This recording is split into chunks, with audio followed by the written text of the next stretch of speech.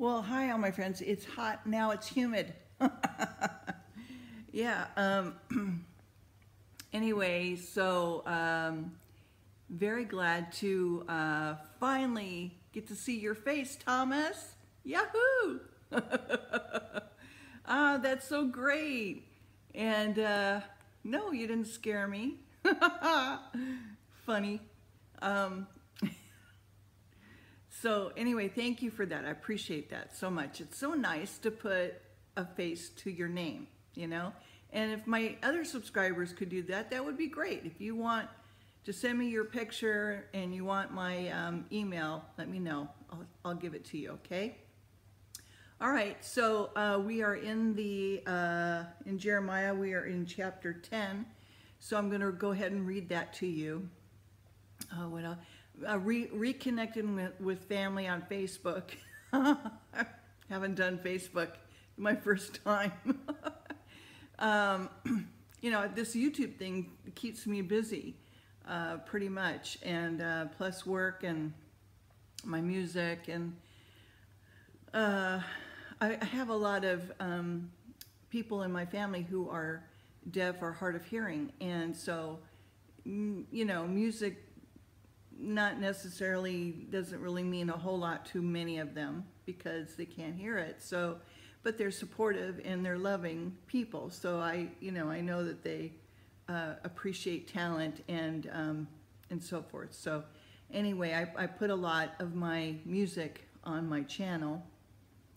You know, I've got other friends who might want to listen to it as well. So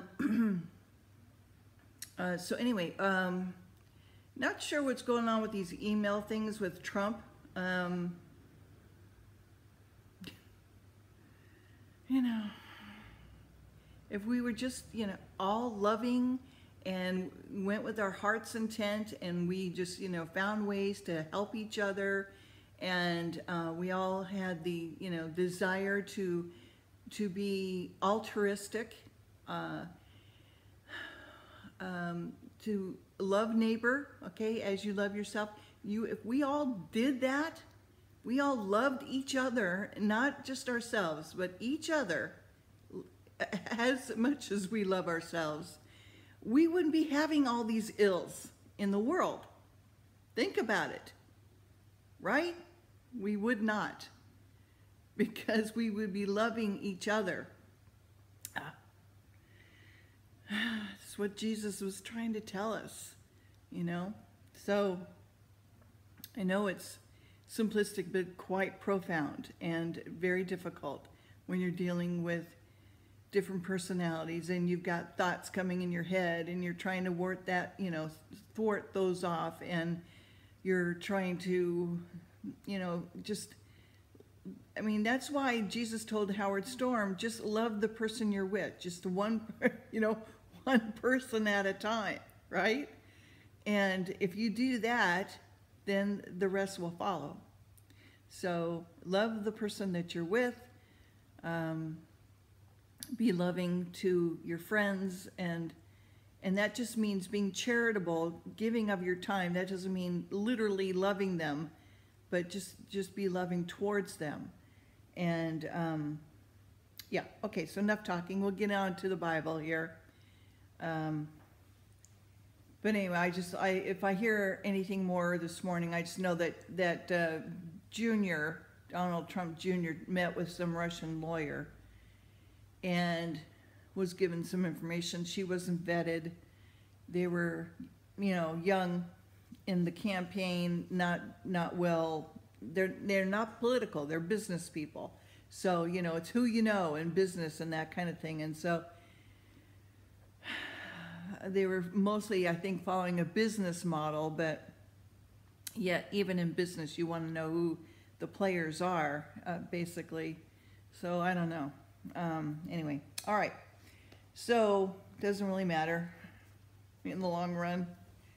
I mean, it may to a lot of people, but you know, in the big grand scheme of things, love is what matters.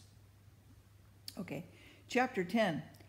Great disparity between God and idols. The people warned for a removal their desolation lamented. So, okay, you know, when you love other gods, other idols, other than God, you get yourself in big trouble. So, hear ye the word which the Lord speaketh unto you, O house of Israel. Thus saith the Lord, learn not the way of the heathen, and be not dismayed at the signs of heaven, for the heathen are dismayed at them. For the customs of the people are vain, for one cutteth a tree out of the forest, and work of the hands of the workmen with the axe. They deck it with silver and with gold, they fasten it with nails and with hammers, that it move not. They are upright as a palm tree, but speak not. They must needs be born, because they cannot go. Be not afraid of them, for they cannot do evil, neither also is it in them to do good. For so much as there is none like unto thee, O Lord, thou art great, and thy name is great in might. Who would not fear thee, O King of nations? For to thee doth it appertain, for as much as among the wise men of the nations and in their kingdoms there is none like unto thee. But they are altogether brutish and foolish. The stock is a doctrine of vanities. Silver spread into plates is brought from Tarshish, and gold from Upaz, and the work of the workmen in the hands of the founder. Blue and purple is their clothing. They are all the work of cunning men. But the Lord is the true God. He is the living God and an everlasting King. At his wrath the earth shall tremble. The nations shall not be able to abide in his indignation. Thus shall ye say unto them, the gods have not made the heavens and the earth, even they shall perish from the earth and under these heavens. He hath made the earth by his power. He has established the word by his wisdom, and the hand stretched out the heavens by his discretion. When he uttereth his voice, there is a multitude of waters in the heavens, and he causes the vapors to ascend from the ends of the earth. He maketh lightnings with rain, and bringeth forth the wind out of his treasures. Every man is brutish in his knowledge. Every founder is confounded by the graven image, for his molten image is falsehood, and there is no breath in them. They are vanity and the work of errors. In the time of their visitation they shall perish. The portion of Jacob is not like them, for he is the former of all things. Israel is the rod of his inheritance. The Lord of hosts is his name. Gather up thy wares out of the land, O inhabitant of the fortress. For thus saith the Lord, behold, I will sling out the inhabitants of the land at this once, and will distress them, that they may find it so. Woe is me, for my hurt, my wound is grievous. But I said, truly this is grief, and I must bear it. My tabernacle is spoiled, and my cords are broken. My children are gone forth of me, and they are not. There is none to stretch forth my tent any more, and set up my curtains. For the pastors have become brutish, it has not sought the Lord. Therefore they shall not prosper, and all their flocks shall be scattered. Behold, the noise of the brute is come, and great commotion of the north country, to make the cities of Judah desolate, in the dens of dragons. O Lord, I know that the way of man is not in himself. It is not in man that walketh to direct his steps. O Lord, correct me, but with judgment, not with thine anger, lest thou bring me to nothing. Pour out thy fury upon the heathen, and know thee not, and not upon the families that call not on thy name, for they have eaten up Jacob and devoured him, consumed him, and have made his habitation desolate. Chapter 11. The word that came to Jeremiah from the Lord, saying, hear ye the words of the covenant, and speak unto the men of Judah, and the inhabitants of Jerusalem, and say thou unto them, Thus saith the Lord God of Israel, Cursed be the man that obeyeth not the words of his covenant, which I commanded your fathers in the day that I brought them forth out of the land of Egypt and the iron furnace, saying, Obey my voice and do them according to all which I commanded you. So shall ye be my people, and I will be your God, that I may perform the oath which I have sworn unto your fathers to give them a land flowing with milk and honey. And it is this day. Then answered I and said, So be it, O Lord. Then the Lord said unto me, Proclaim all these words in the cities of Judah and in the streets of Jerusalem, saying, Hear ye the words of this covenant, and do them. For I earnestly protested unto your fathers in the day that I brought them out of the land of Egypt, even unto this day, rising early and protesting, saying, Obey my voice. Yet they obeyed not, nor inclined their ear, and they walked every one in their imagination of their evil heart. Before I will bring upon them all the words of this covenant, which I commanded them to do, but they did not do them.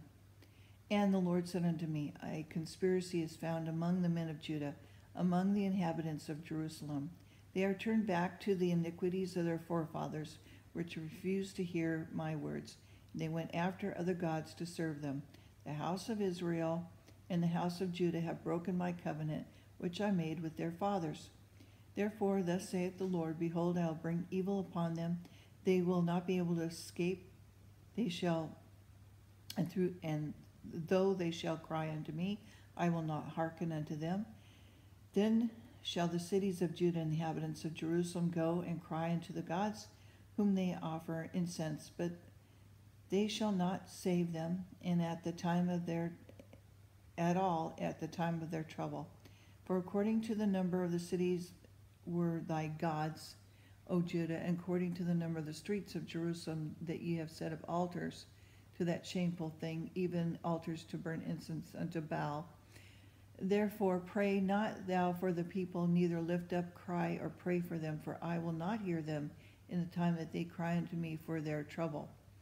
What hath my beloved to do in mine house, seeing that thou hast wrought lewdness, and many the holy flesh is passed from thee?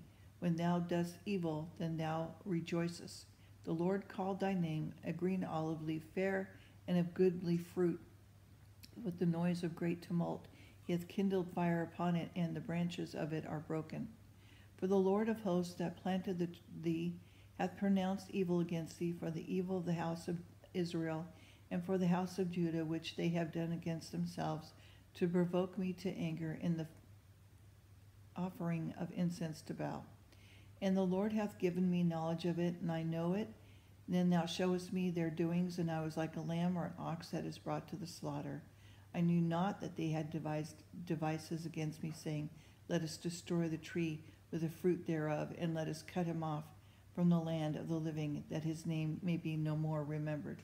Speaking of Jesus.